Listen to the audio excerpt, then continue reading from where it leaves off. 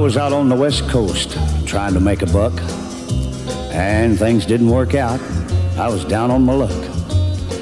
Got tired of roaming and bumming around, so I started thumbing back east toward my hometown. Made a lot of miles the first 2 days, and I figured I'd be home in a week if my luck held out this way. But the third night I got stranded way out of town at a cold, lonely crossroads. Rain was pouring down. I was hungry and freezing, done caught a chill, when the lights of a big semi topped the hill. Lord, I sure was glad to hear them air brakes come on. And I climbed in that cab where I knew it'd be warm. At the wheel sat a big man. He weighed about 210. He stuck out his hand and said with a grin, "Big Joe's the name." I told him mine, and he said the name of my rig is Phantom 309.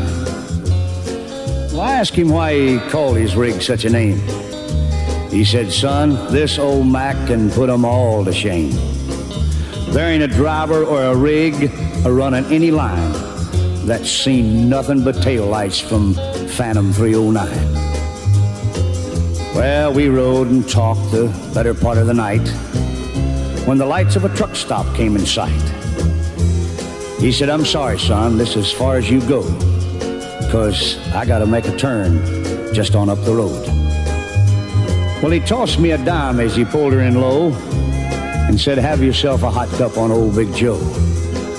When Joe and his rig roared out in the night, in nothing flat, he was clean out of sight. Well, I went inside and ordered me a cup, told the waiter Big Joe was setting me up. Oh, you could have heard a pin drop. It got deathly quiet, and the waiter's face turned kind of white. "Well, did I say something wrong?" I said with a halfway grin. He said, "No, this happens every now and then. Every driver in here knows Big Joe. But son, let me tell you what happened about 10 years ago. At the crossroads tonight where you flagged him down, there was a busload of kids a-coming from town. And they were right in the middle when Big Joe topped the hill.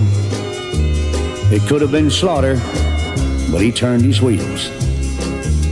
Well, Joe lost control, went into a skid, and gave his life to save that bunch of kids. And there at that crossroads was the end of a line for Big Joe and Phantom 309. But every now and then, some hiker will come by, and like you, Big Joe will give him a ride. Here, have another cup, and forget about the dime. Keep it as a souvenir from Big Joe and Phantom 309.